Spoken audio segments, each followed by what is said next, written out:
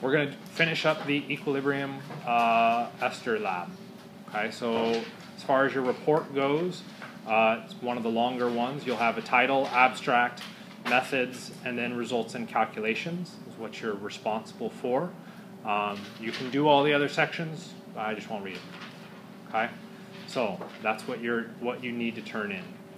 To start off with, what things would we expect to show up in the title?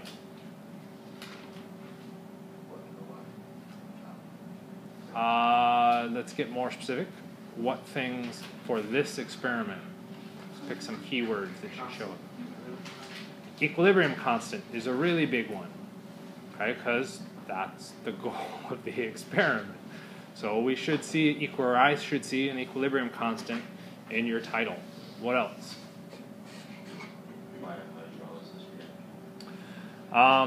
By a reaction, absolutely. The hydrolysis, I'm not too concerned about. If you were going to write an introduction, I'd say, yeah, make sure the hydrolysis shows up in there, but I'm not too concerned about the hydrolysis part.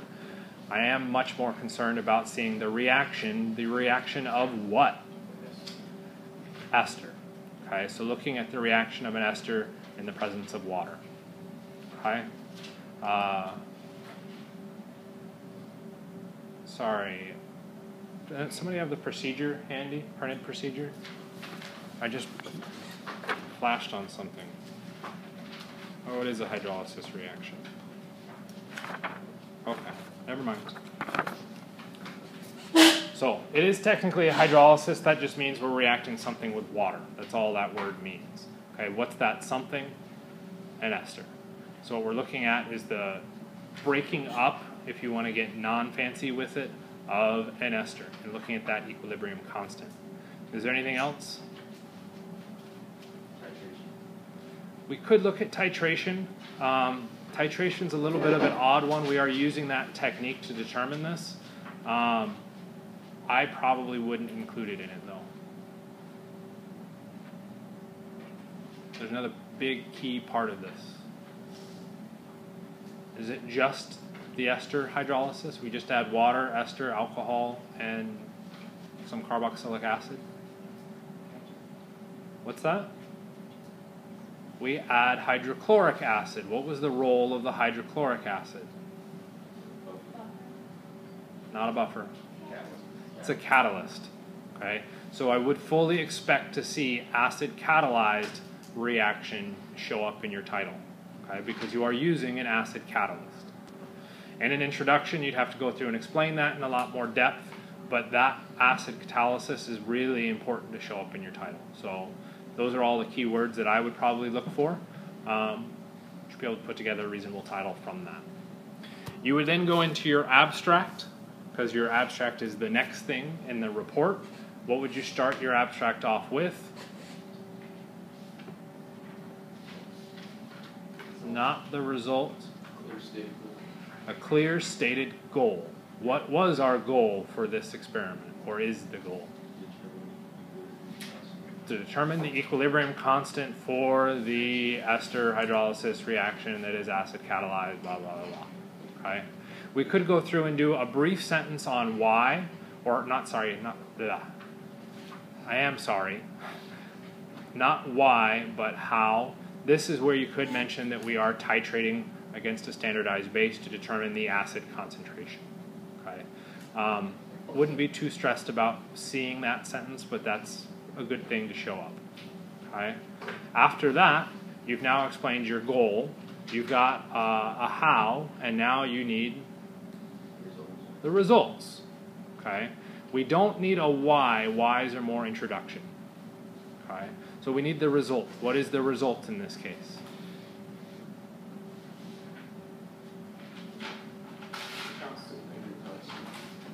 Your what constant? Equilibrium constant. Okay? So you would then tell me what the equilibrium constant is. You will obtain 4 equilibrium constants from your 4 trials. 2, 3, 4, 5. Good, that was 4. Okay? What should the equilibrium constant be in each of those 4 trials? The same. We would expect the exact same value. Okay? How would we show that in our results that we got the same value? could list every single one, but we can do it a little bit better than that. We get an average is a good call, but that actually then removes information. We don't see how similar all our values were. Standard deviation. Okay? So as far as your results go for this experiment, I do expect to see your average K and a standard deviation.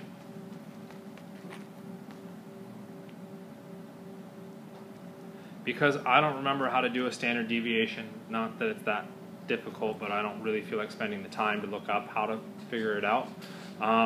What you can do is go into Excel, enter your trials, your trial equilibrium. So we could say trial 1, 2, 3, 4, 5, and those K values. We can then go off to the side and do equals average. That says average. With our parentheses, we can click and drag and select all of those cells. To get the standard deviation, what can we do? Again, go into Excel, equals STDEV. Again, with our parentheses, click and drag, and then we don't have to worry about any kind of goofy calculations. Ta-da, done for you. Yes? Do you need to like write out what we did though to get that? To get the standard deviation, no. Okay. Which brings up an interesting point when it comes to the results and calculations section. I'm seeing a few people include lots of words and explanations. It's not a results and calculations section. The only sentences that should show up in your results and calculations would be your table titles and your figure captions. After that, any sequence of words that is not preceded by a number immediately in front of it is summarily crossed out. Okay? And it only gets frustrating. Okay? Don't frustrate me. I do not need to see explanations. One of the things that's nice about mathematics, you don't need to explain, you just follow the mathematics. If you've organized your calculations, you don't need to explain what's going on because I can see it. Okay? Just to kind of clarify that issue. If you've got questions about it, you can always email me.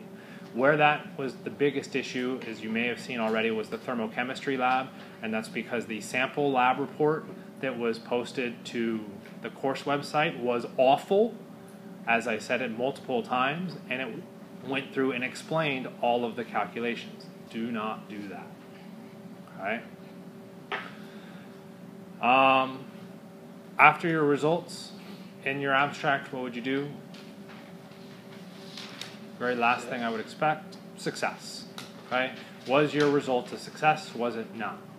For this result, or for this experiment, you don't have anything to compare back to. We don't have a literature value for the equilibrium constant. So how can you decide whether your experiment was a success? So you could go back and say how awesome you were as far as your skills. It might be nice to come up with a way to quantify it. Can we quantify your success? It's a little bit trickier. Standard deviation. We ran a standard deviation. If your standard deviation is small, what does that mean? All 4 of your trials came out to the exact same equilibrium constant, which, since it's a constant, they should. If they came out dramatically different, the first thing I'm going to assume is not that you did the experiment wrong, but that you did your calculations wrong. Okay? So if your equilibrium constants come out all sorts of wacky, you should probably talk to me and we'll go through and figure out what went wrong. Okay? If they're all the same, then hey, good job. That would be a nice way to measure your success. Okay? Questions about that? Okay. So, in general, our introduction, why do we go through and determine equilibrium constants? Gives us an idea of the feasibility of the reaction. If we were going to move into an organic chemistry class, there are experiments or experimental designs where we would run multiple of the same type of reactions. We'd do several ester hydrolysis reactions. Okay? And what we would do is say what changed in each of those ester hydrolyses. The mechanism would ultimately be the same. Why does one reaction favor products more than the other? So that would be something we would want to evaluate and determine, and we could draw parallels back to structural effects. Okay? So it's one of the reasons why we're going to go through and do it. Ultimately, why are you doing it? Because it's similar to what you're doing in lecture. Okay, so it kind of parallels that material. What we would expect to see in the introduction, which you don't have to write, a balanced overall reaction. You should talk about the acid catalyst, okay? Because all of those are really important in our very initial statement of why and what we're doing. Okay, the next issue is how do we end up doing it? What we're going to do is titrate each of your equilibrium mixtures against a known base. What will that base react with? It will absolutely react with HCl. That is a very good point to bring up, and it's going to be one of the more irritating issues with this experiment.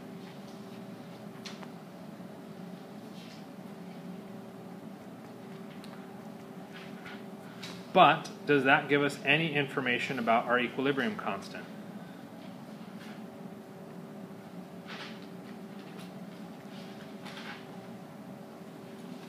What is our equilibrium constant going to be if we try and solve for it? K equals our carboxylic acid times the alcohol divided by our ester times water. Anywhere in that equilibrium constant expression, do you see HCl? No. So yes, adding base does react with HCl. Good call. Completely useless as far as determining our equilibrium constant. What else does that base react with? The carboxylic acid that's present. Okay? So what we're going to do is titrate our solutions, and since we didn't add any carboxylic acid there, what we can do is compare how much acid we put in. The base will react with that acid, the HCl, but then it's going to continue to react with the solution because we made some carboxylic acid in the process of doing our esterification, okay, or our ester reaction. We can then determine the amount of carboxylic acid produced, our equilibrium concentration, and use that to back calculate the equilibrium concentrations of everything else in the solution. Okay? So what we're doing is using the titration, ultimately determine the carboxylic acid concentration. Okay, so it allows us to determine the acid. We have to be careful when we say that. It's determining the carboxylic acid. And then we can ice table the rest of it. Okay? What are our complications? Well, first off, which we've already seen, we need to be able to standardize the base. We need to know the exact molarity of it. We're going to go through, officially day one today, standardize your base. That's all you're responsible for. Okay? So you'll go through and determine what the molarity is of your NaOH solution that you're going to make. Okay? We'll use KHP and phenolphthalein and all that fun stuff. The next issue that we've got to worry about is time. Okay? Why do we have to worry about time? No point do we measure or monitor time. Why is time an issue?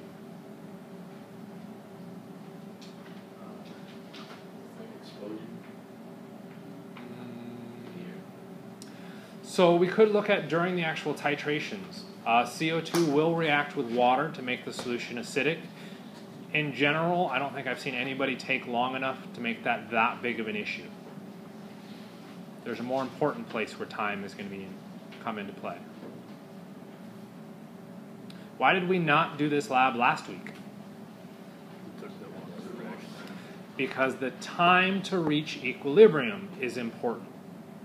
If we go through and start titrating your ester solutions now, they may not be at equilibrium. So officially, we have an extra day in there to make sure that your solutions get to equilibrium. Okay, so that when you do the titration, you're getting accurate results. Okay? So that's where time is going to be a problem. Next big issue is water is showing up in our equation, in our equilibrium expression. Okay? Water is an equilibrium, or typically not shown in our equilibrium expressions. Why not? Its concentration stays relatively constant. So we usually incorporate that into our equilibrium constant. Okay? In this case, water's concentration will change enough for us to care about a little bit. and it's super important as far as the overall reaction goes. In previous situations, water didn't actually, or wasn't necessary for the reaction to occur. In this case, if we get rid of the water, do we get a reaction? No. Water is critical to this reaction actually occurring, so we need to include it in the equilibrium expression. Okay? So we're going to have to be careful with determining our concentration of water, the amount of water present. Okay? Why is that going to be a bit of an issue? Where did we add the water? So you go back to your procedures. Did you add water? Yeah, there you go. We added water there. Did we add water anywhere else?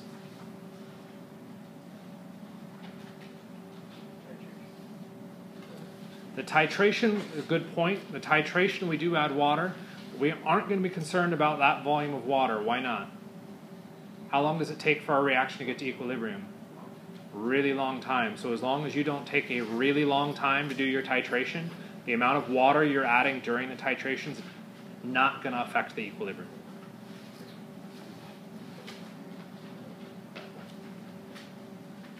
Did we add HCl? How did we add the HCl? In a solution of water. There is water coming from both the water that we directly added to our reaction, and there's also water coming from the acid solution that we added as our catalyst. We have to account for both sources of water. Okay?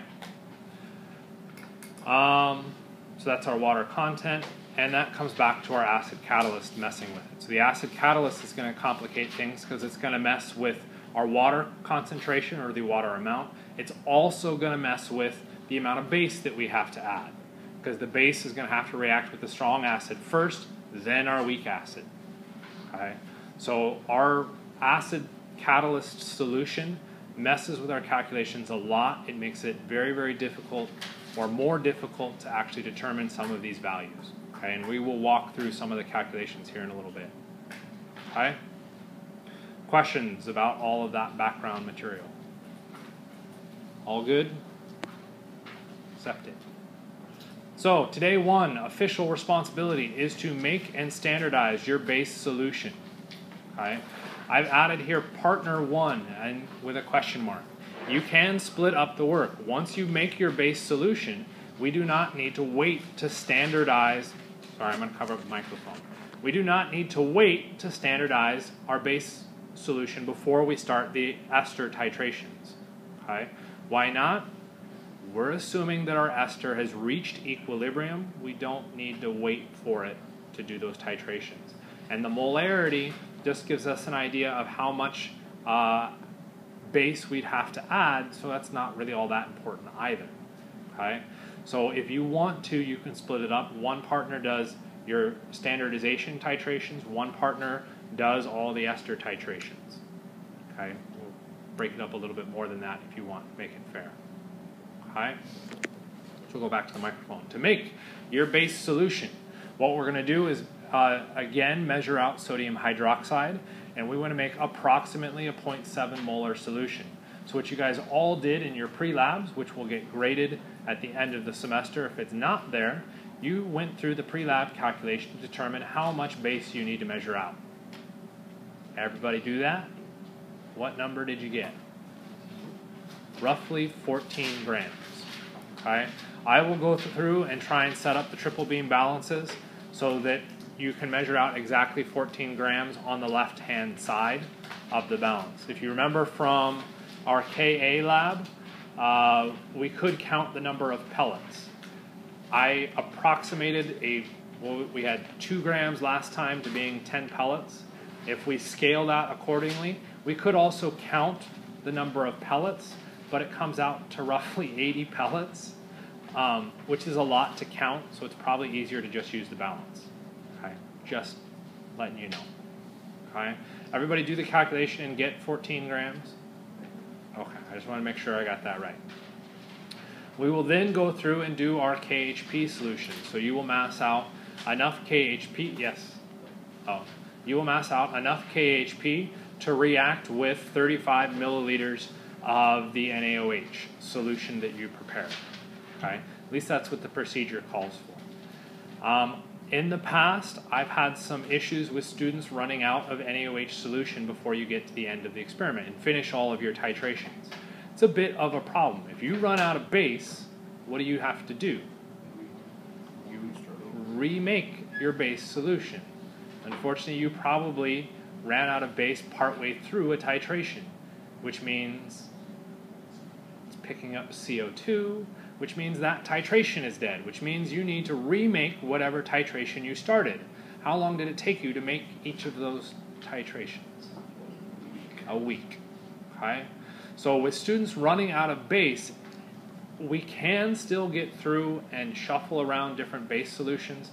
It makes the calculations pretty gnarly. I will help with that, but I really want to avoid at all costs, if possible, that showing up. Okay? Which is one of the reasons why I went through and did the calculations and scaled back to roughly 30 milliliters, okay, instead of 35. At that amount, it's roughly 4 grams of KHP. Okay, let me repeat that, 4.0 grams. Last week we used 0.4. This is 10 times the amount of KHP. It is a lot of KHP. Okay? So if you come back from the balance and you have to, you can use it with just one hand to carry the KHP, you probably did it wrong. Okay? You probably did something completely incorrect and didn't measure out the appropriate amount. Okay? So you should be measuring roughly 4 grams of KHP for each of your standardization trials, and that should hit you in the 25 to 30 milliliter mark for your titrations. Okay? That will give us a little bit more of a buffer on how much base you will need to finish your experiment. Okay? It's up to you. You can run exactly as the procedure says. There's no problems with that. Just make sure you record whatever mass of KHP you decide to use. Okay? Why do we not do an even smaller amount? We want at least 4 significant digits in our changes in volume. If our change in volume is under 4 digits or under a factor of 10, what happens? We lose accuracy in our results. Okay? So the volume that we add, we want to be greater than 10. You could scale it back even further. The further back you scale it, the more error you introduce into your measurement. Okay? So right around that 4 gram mark should be pretty good to get you plenty of accuracy. Okay? As far as what you can do then, you can get your burettes. I would recommend everybody gets a burette. Otherwise, you will be spending 2 lab periods to do this experiment. And you will titrate 4 trials if you're doing it as partners. If you're doing it individually, you only need 3 trials. Partners, 4 trials. Okay? So 2 each partner for your standardization. You can then calculate the molarity of your NaOH. It should come out darn close to 0.7, and you would officially be done for today. So something you could probably do in 30 to 45 minutes, okay, if you're really on top of it. If you so desire, and this is again where I'll go ahead and cover it up. If you so desire, instead of doing day 2, you can have partner 2. Go through and do the ester titrations. In theory, this will get you done with the experiment today. What's the issue with that? Goes back to the equilibrium. Maybe your solution hasn't reached equilibrium yet. If it hasn't reached equilibrium, you're testing it before it gets to that point, your value is going to be wrong. Okay? Just so you know. Okay? We'll leave you up to decide that. I don't have an actual result. All I've got to go off of is what you give me. So, kudos to you. So, day 2. What we'll do is obtain a burette again, and we'll now go through and titrate your standardized base solution against each of the 6 solutions. Okay? So 1, 1A, 2, 3, 4, 5. Okay? You will need to transfer those solutions into an Erlenmeyer flask for the titration. That transferring process, you will probably lose some of the solution in each of those tiny little containers. How can we make sure all of that solution makes it into your flask? Rinse it with water. But now you're adding water. Doesn't that mess with the equilibrium? No, why not? It takes a long time to get to that equilibrium stage. As long as we aren't leaving it in the water for any extended period of time, we're okay. Okay? At that point, you could then launch into the calculations, and we'll kind of go through some of that now. If you finish everything today, on Monday you don't have, because we're Wednesday now, right? On Monday you don't have to be here, but you could come in and I could help you go through the calculations. I'm seeing a lot of kind of dead, tired faces right now. Just wait till we go through the calculations. Okay? It's a lot of keeping track of things. Okay? So I would recommend that when you get your numbers, you do kind of sit down with me and we go through and do those calculations. Okay? Make sure that you aren't missing anything. Yeah. Any questions about what you're expected to do today? Yes. When we add the bottles into Erlenmeyer class, we add it in the same one that has KHP? We don't want the KHP there anymore. Okay. Between each of your titrations, you'll remove the KHP. You always start with an empty Erlenmeyer flask. Okay. There is something in the procedure saying adding multiple drops of phenolphthalein or adding it at multiple times. All you need is one addition of phenolphthalein. You don't need to do it multiple times. It's not going to matter. Oh, here's some stuff I do remember now, which might be relevant. For the day 2 section of it, a couple things that are important to remember.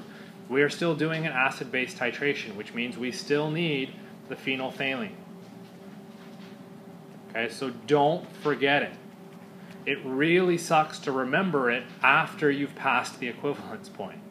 Okay? Because then the whole solution turns pink and you have no idea what your data is supposed to mean. So make sure you get the phenolphthalein in there before you start your titration. The next big issue, trials 2, 3, and 4 might take 50 plus milliliters. Interesting. How does that work? Our burettes only go to 50 milliliters. You have to add more. So you'll have 2 finals and initial volumes, and you'll have to add those values up to get the total volume. 2 and 3 absolutely will exceed 50 milliliters. Okay? We're looking at probably 60 and 75 milliliters for each of those. As a rough guess, it looks like as you move from 2, 3, 4, 5, it drops 10 milliliters each time, roughly. Okay? A lot of that is dependent on the concentration of the base that you actually made. Okay? So you have to be a little bit aware of that. So make sure you're careful when you record that. Next big issue to address, this is always fun with the burettes. When do you stop adding stuff in? Okay, when you hit the slight pink, but let's say you go all the way through and you realize you need to fill the burette again. How much liquid is in the burette before you transition? So if this is your burette, I know I'm a really good artist. Don't make fun of me too much.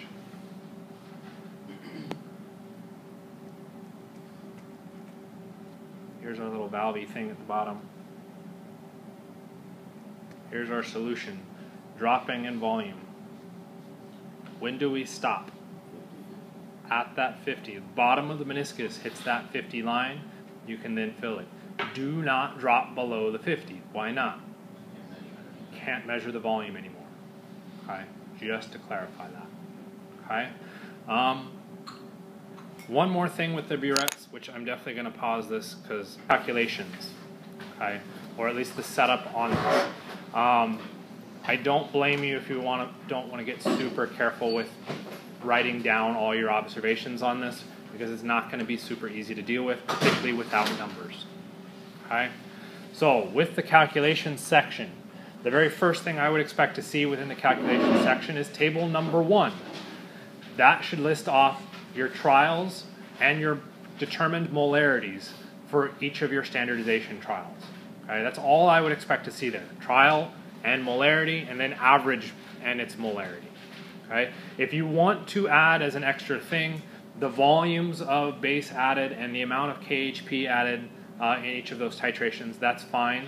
But at this point, you guys have standardized solutions enough that I'll kind of trust your calculations, or trust your numbers relatively, that I won't worry too much about seeing all of that extra information. Okay. I do expect one calculation showing how you got a molarity, so give me a sample calculation for determining the molarity. Okay. If that calculation's wrong, then I can go back and assume everything else is wrong. But I would like to run under the assumption that you're doing everything right. Okay. At that point, we could then move into table number 2. Table number 2 is going to give me all the equilibrium concentrations for each of your important trials. Those trials would be 2, 3, 4, and 5. Okay, we don't care about 1 and 1A showing up in these results. Okay, followed with one extra column being the equilibrium constant that you determined from each of those trials. Okay, questions about that? Kind of straightforward, hopefully.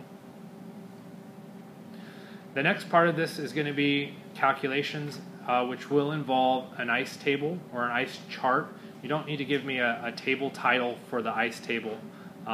You can just say it's part of your calculations and not worry about that. Okay.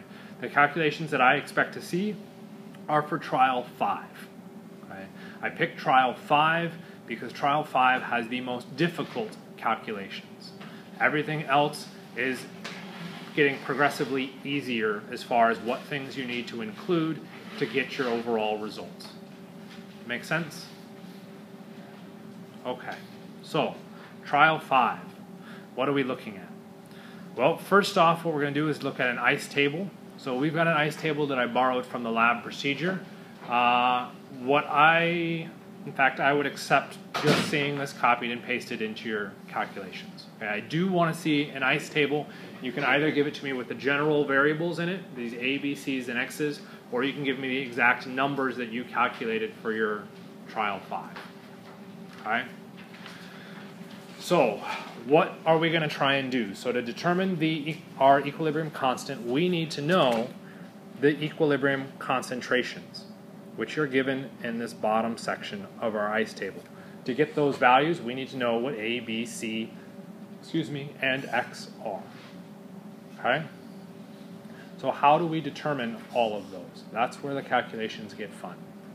We know some information to start with.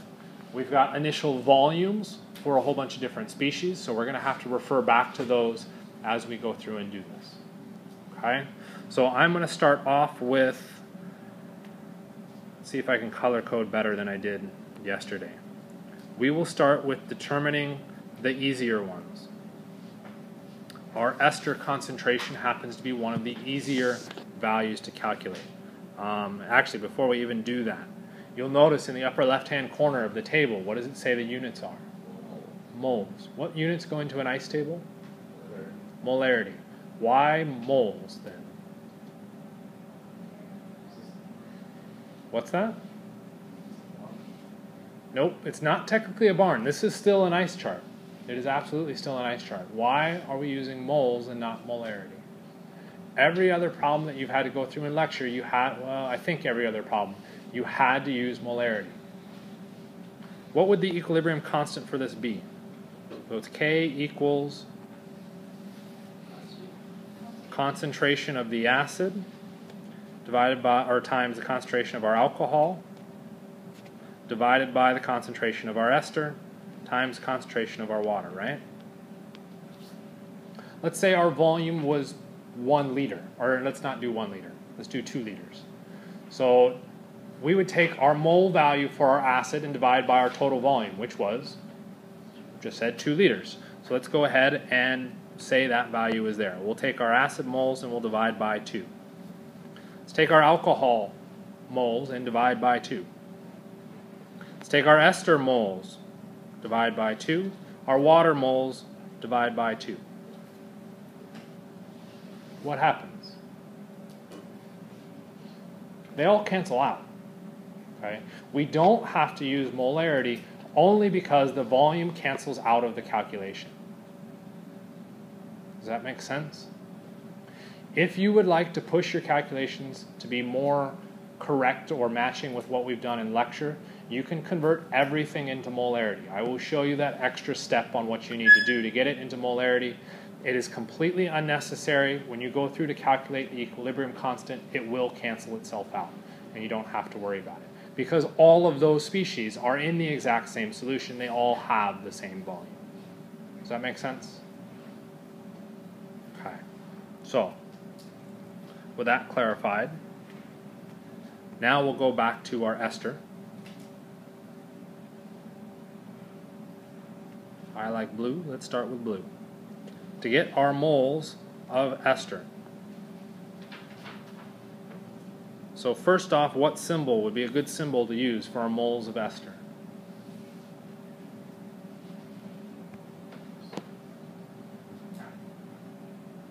How about A? Matches in the table, right? So let's start it off with A is our moles of ester. What do we know about our ester?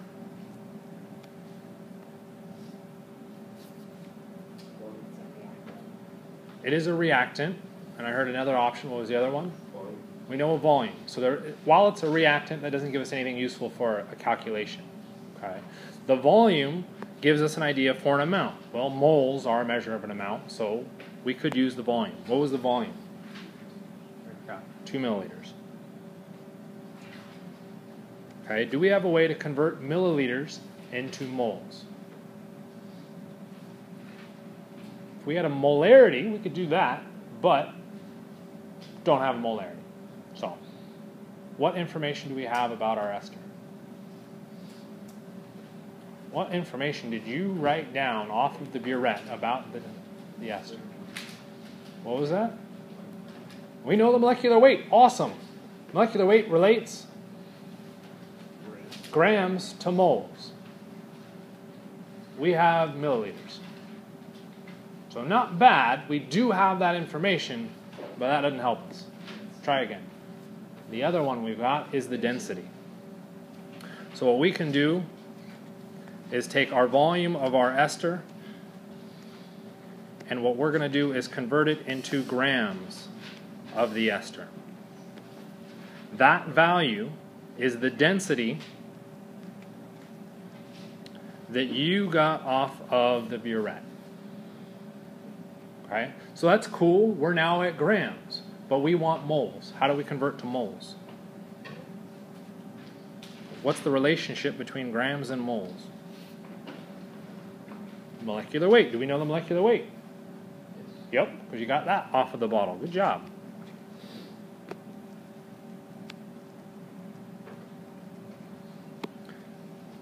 And we go back to our bottle color, we can get our molecular weight. Okay? If we go through this calculation, what do we now have? Our moles. If we wanted to convert it into molarity, what would we need to do? Divide by our total volume, which is the same as multiplying by 1 over our total volume, which happens to be equal to, I believe, 1 over 10 milliliters. We'd have to convert our milliliters across. Whoops. 1,000 milliliters in 1 liter. And we now have our molarity. Okay, so we would do that extra step in red if we wanted to get to molarity. What are our end units that we want? Because I'm wondering if we can... A is... Can we leave it in millimoles rather than So... conversion to moles, like converting it back? Well, what do you mean convert into moles from millimoles? Well, Milliliters, milliliters, grams, grams. What units are we in? We're in moles. Okay. I will mention the issue with millimoles. Okay. I personally think it's a useless calculation, and I hate that people go through and use it. Okay. It's not bad necessarily. It's just an extra step that someone is bound to mess up. Okay. Why would we convert into millimoles? Someone have a calculator handy to calculate this number?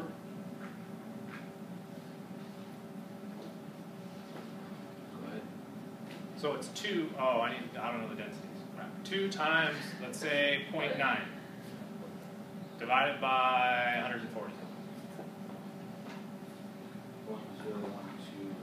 0.0128. Oh my God, there's a 0 in there. Oh, that's so awful.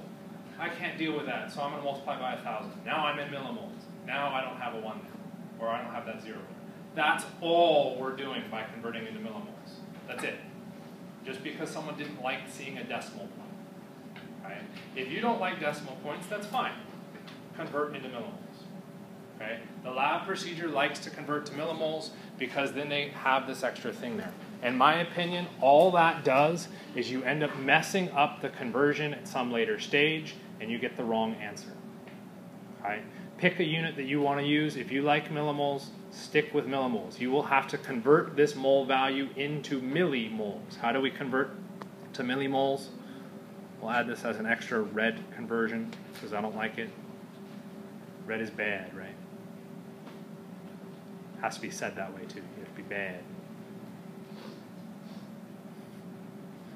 What's the relationship between a mole and a millimole?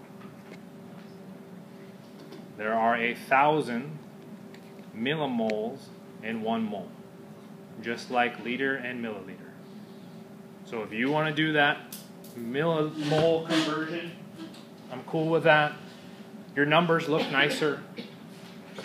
It ultimately usually results in messed up calculations. Okay? So, we now have the moles of ester. We know A. Cool. We are now, what, 1, 2, 3, quarter of the way there. Which is a lie. We're actually more like 1/8 of the way there. Because you got 4 of these trials to do. Okay? So now what do? Pick another value to solve. What value do you want to solve for now? You want to solve for the alcohol. Good job. Well, I'll show you why you want to solve for the alcohol. We go through and take a look at the alcohol. Moles of alcohol. What do we know about our alcohol?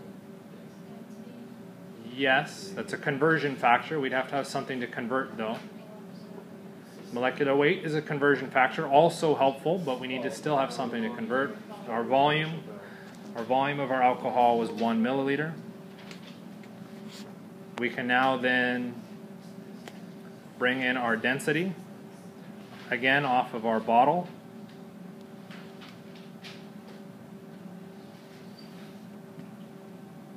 Bring in our molecular weight. Did I do that backwards? Yeah. How did I do that backwards? Oh, that's how I did it backwards. I started it backwards from the get-go. Which brings up an interesting point. How easy was it to see that I did that backwards? That was pretty easy. Why was it easy? Because you could see it. If you do it in your head, you can't see it. So when you do your calculations, please write them out. Let's make sure I don't screw it up again. Milliliters, grams, particularly after yelling about it. We get our density. Where's our density coming from? Which bottle? The alcohol bottle. Make sure you get them correct. Where do we get the molecular weight from? Again, from our bottle. And we now have a mole value. If you want to go through and convert to molarity, you could go through and do all that molarity jazz that we did above. If you want to convert to millimoles, you can do all that millimole jazz as well. Okay? What's the relationship between the types of calculations we just did here, between C and A? That's the mole relationship between them. But if we look at the calculation itself, what's different about the calculation? Change the densities and the molecular weights, but the format was the same. We end up, we end up multiplying by the density, dividing by the molecular weight every single time for both our alcohol and the ester. So that's kind of nice. Okay? We're just repeating that same type of calculation. Not too bad. Okay? So let's take a stab at another one. Let's take a look at the water.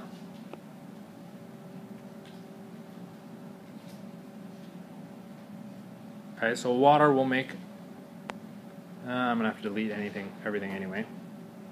We'll do our water in orange. So we added water, right?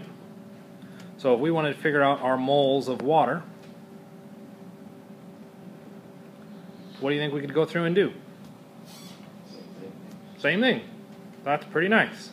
We could go through and say we take our volume of water, which for trial 5 is 2 milliliters, multiply by the density. What's the density of water? Divide by the density of water, I mean.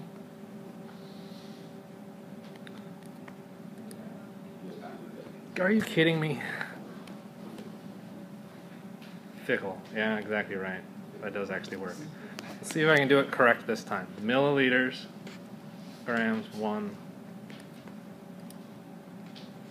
Thank you for catching that, by the way. And then we want to bring in our molecular weight. I'm getting this one right at least. And we now have our moles of water. We could go through again if we wanted to determine molarity or millimoles if you wanted to do that conversion. Okay. One extra problem with this. Is that your final answer? Why not? We also have water coming from the HCl. We have to account for that water addition as well. Okay? So this was our direct addition of water. We also need to account for an indirect. Okay? And this is where our calculation gets a bit gnarly. So how do we get our indirect moles of water? Okay, that's ultimately coming from our HCl solution. Well, if we take a look at an HCl solution, we know it's 3 moles, so we just subtract 3 moles from the total moles in the solution, right? Yeah, that doesn't really work. Is there a relationship that we could put into it? What's the balanced equation, though? Yeah, we don't really have an equation that relates water and acid nicely for us. So that would tell us the relationship between H plus and HCl. We want water, but water still doesn't show up in that.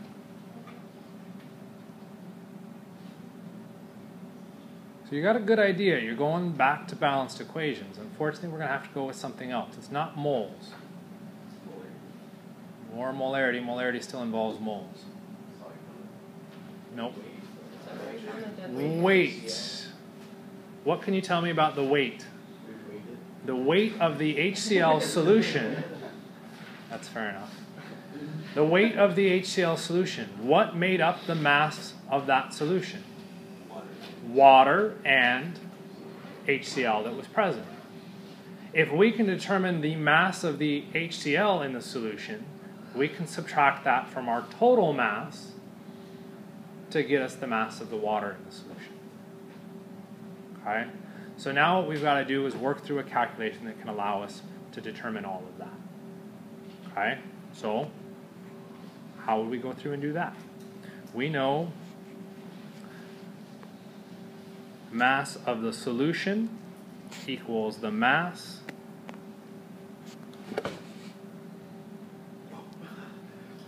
of H2O and the mass of HCl.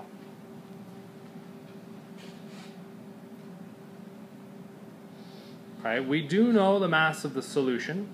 That was kind of nice. Okay. What's that? Okay, so our mass of our water, that's an eraser.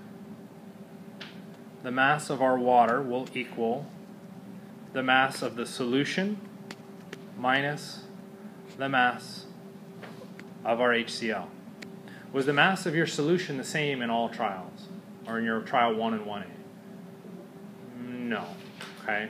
Which is why we did 2 of them. So what we could do is determine the mass of the HCl solution by using density. Okay? So the mass of our solution is going to come from the volume of the solution Is it the same for all of them? It's all 5 mils, right? Okay. So it'll be our volume of our HCl solution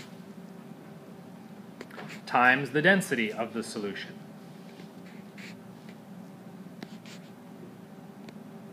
Okay. This value was something that you calculated from trials 1 and 1A. That gives us the mass of the solution. In theory, what would we expect the density to be? Equal to 1, less than 1, greater than 1. Why should it be more than 1? We added mass to it, the HCl. We would expect the density to be greater than, because there's an extra mass coming from our HCl solution. And we would assume the amount of HCl we add does not affect the volume. Okay? How do we get the mass of HCl?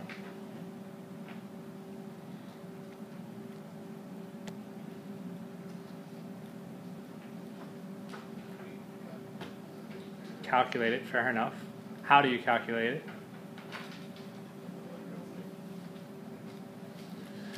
It's difficult to use the density for our mass of HCl. That's not going to work out so well for us. We can use the molarity to give us the moles. So within an individual solution, we know we have 5 milliliters of our HCl solution, and that HCl solution, we know that in 1 liter there is approximately 3 moles. How do we know that value? Where did you get the molarity from? Nope. Trials 1 and 2, when you titrate in, you're going to also determine the molarity based on trials 1 and 2.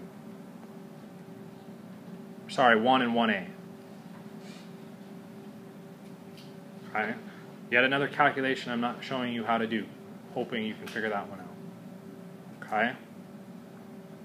That gets us pretty close to the moles. The issue is that we would be missing our unit issue, or our units, so we can fix that, milliliters, liters. Okay, so now we've got moles, but I want mass. How do we get mass? Is there a relationship between moles and mass? Heard it, the molar mass. Make sure I put it in there correctly. Moles. How do we know the molar mass?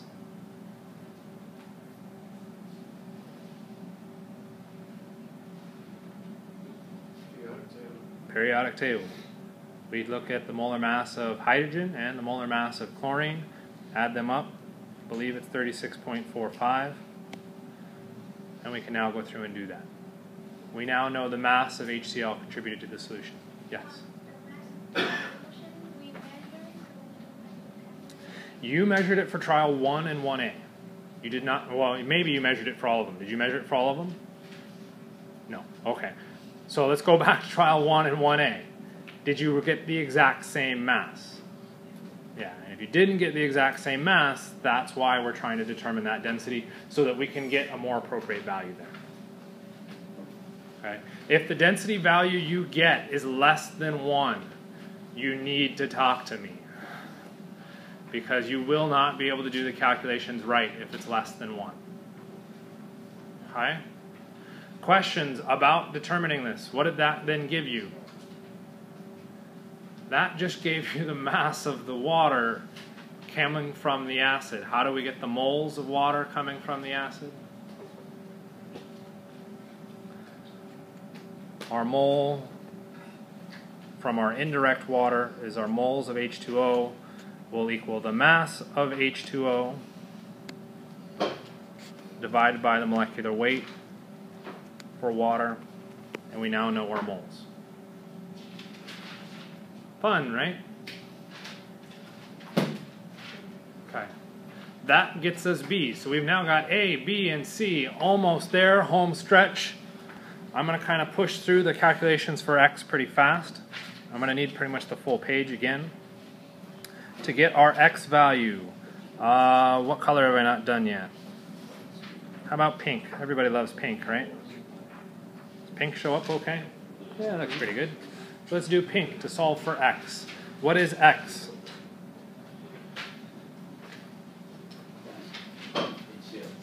Nope. The moles of the carboxylic acid.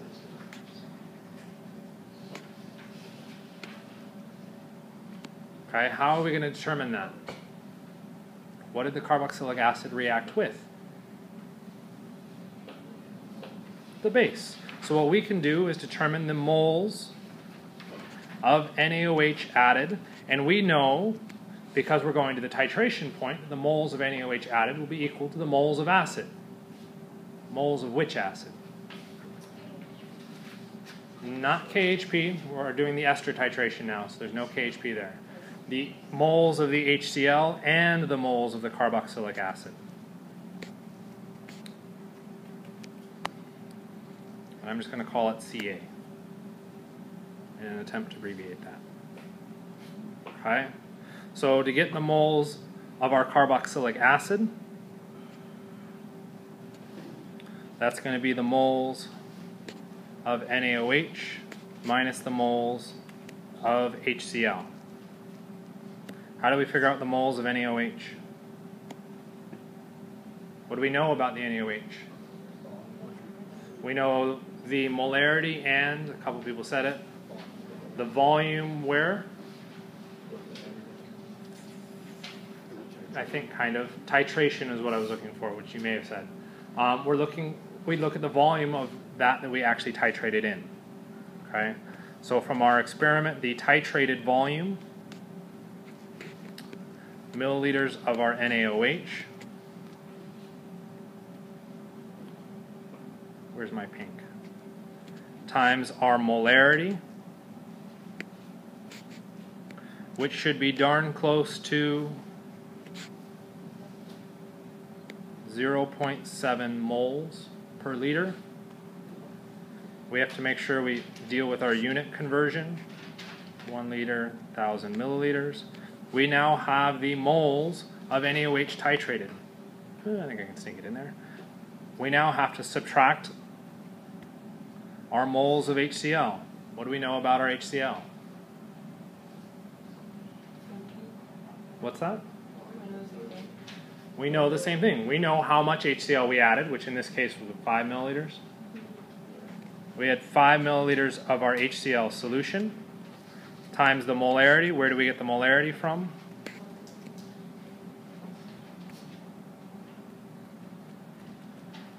Trial 1 and 1A.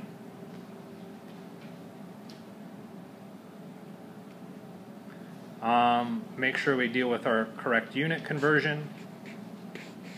1 liter, 1,000 milliliters. And assuming I did that all right, which looks good, we now have the moles of the carboxylic acid, or X. We now know A, B, C, and X. What do? Plug it back up into our ice chart expression to solve for our equilibrium concentrations. Once we know our equilibrium concentrations, K equals C plus X, times X divided by A minus X, B minus X. And we now have the equilibrium concentration. Congratulations, you have now done 1/4 of your calculations. Repeat for trials 2, 3, and 4.